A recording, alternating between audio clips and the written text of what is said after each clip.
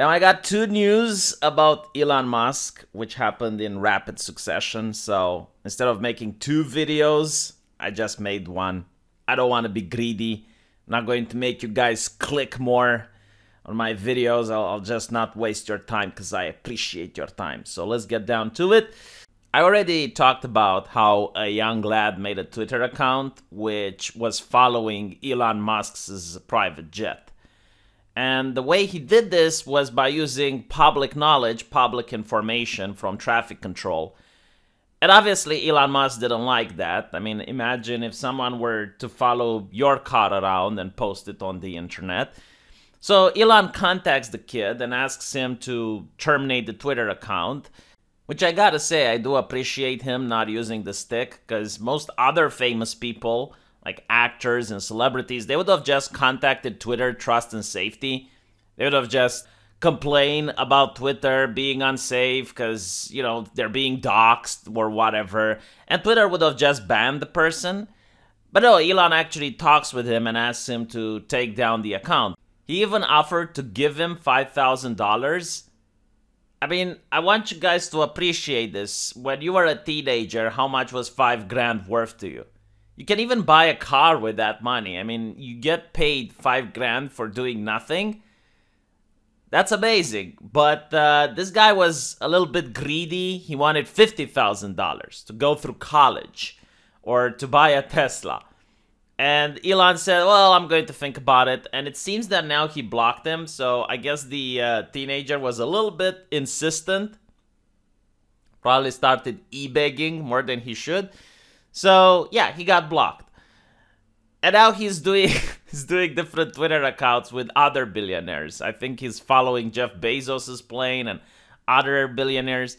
I definitely think that they're not going to be as nice, and they're going to ask Twitter Trust and Safety to look into the whole doxing thing.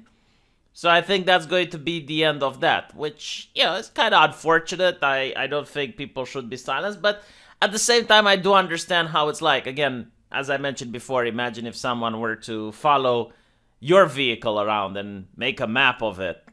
Even if it would be public knowledge, even if someone just drives a bike behind it, you wouldn't like that. I mean, how can you cheat on your girlfriend if it's public information where you're going? So, but the second news about Elon Musk is also very interesting. He came out in defense of the Canadian truckers. And he said that the fringe minority is actually the government, not the truckers. It's not really accurate, I would say. It's simply because in Canada, as I mentioned before, you have 2 or 3 major cities. And if you happen to get the vote there, then you win elections. And those cities are where the overwhelming amount of people are located. So it is democracy. They don't have an electoral college. So those cities actually decide the fate of the entire country. So yeah, I mean, the government might have majority support. I think more than 50% of Canadians actually do want the mandates. But the problem is that, again, there are people in the rural area who feel unrepresented, who feel that their vote doesn't matter because they don't have the numbers. And most of the truckers are from those rural areas. And when they actually do decide to protest, they're being labeled as sexist, homophobic, bigoted. So the government doesn't even want to listen to their grievances. There's no dialogue, there's no communication, it's just slander and trying to get rid of them. So I think that is what gets even more people protesting. That's not a solution. Pretending that the problem doesn't exist isn't going to make the problem go away. And since real life doesn't benefit from Twitter's Trust and Safety Council, you can't just block and mute people. You have to deal with them. You have to actually have a conversation. Which eventually I think the government is going to have, because you can't just have truckers not working. If you think the honking and the blocking of the roads is bad, wait until you notice the supply chains being disrupted and you notice that there's stuff missing from the stores and you have entire empty shelves. And that's not going to be fun. So yeah, I definitely think that the government is going to find a solution. But in the meantime, I want to talk about Elon Musk for a little bit. Some people said he even donated to the truckers. through GoFundMe. I couldn't find any evidence of that. If there is, please let me know in the comment section. But what I do know is that he does seem to support them. And for anyone paying attention, this is not surprising, considering that I believe it was in 2020 when you had the mandates in the United States and all the businesses were closed. Elon Musk actually broke the mandate and said that he asks his workers to come back to work. And he even went there to the factory with them and said that if the police comes, he's going to be solely responsible. And he asked the authorities to arrest only him. Now, obviously, they didn't arrest him, considering that Elon Musk is probably the biggest taxpayer in US history. Unironically, he paid more taxes than any other person in human history. So his money bought a lot of vaccines, by the way. People keep forgetting that. His critics don't mention the fact that it's through the grace of Elon Musk that people have vaccines, which were bought with taxpayer money. And since he pays a lot of taxes, connect the dots. But what's interesting is that people called Elon Musk an anti-vaxxer, and I'm like, he's vaccinated. His kids are vaccinated. Like, he actually said the science is unequivocal.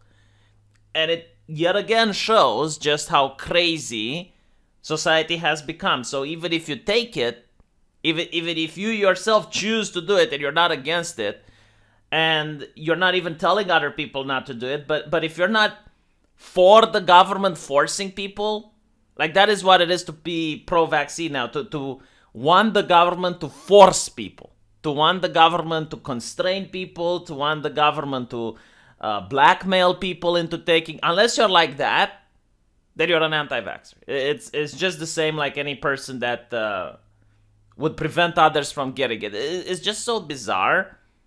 But what can you do? I guess definitions are constantly evolving. There's constant, more encompassing definitions. I mean, right now the definition of homophobia seems to encompass that of the truckers. Trudeau called them homophobic. Now, I don't know where he got that. I don't think there was a single gay person that got attacked by any of the truckers. The reason they called them Nazis, I looked it up, it's because there were like 2 or 3 individuals which had the hate symbols in the background, and because of that, all the truckers are responsible.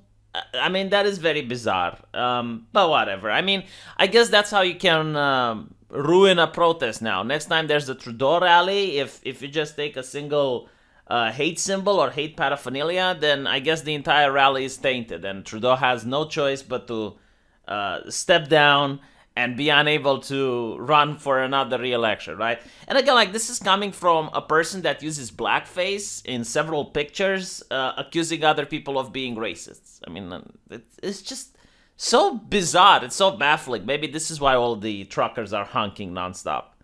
But anyway, I guess this is why Elon Musk is more interesting than other billionaires. I know a lot of people don't like him because he promises stuff and doesn't deliver, but again, he's a salesman. That's what salesmen do. They try to hype up a product. Whether or not the product is good, that's, you know, not the point. The salesman is there to make you buy a thing. So, but people don't like him because of that. People like him because, unlike other billionaires, he isn't woke. He's not virtue signaling. He's not speaking the speech. He's not talking the correct talking points. He does seem to actually say what he thinks. And he does seem to actually not be afraid of expressing himself. And a lot of people appreciate that because we're in a world where everyone is plastic, everyone is corporate, everyone is saying the correct things, usually with a black background and white letters. And he just doesn't do that. So this is why a lot of people appreciate him. Anyway, now I'll end the video with a joke. It's something very funny that I saw on the internet. There was a person asking one of the truckers how long are they going to strike for, and the trucker said only 2 weeks to flatten the curve. I found that to be a little bit funny. Let me know what you guys think.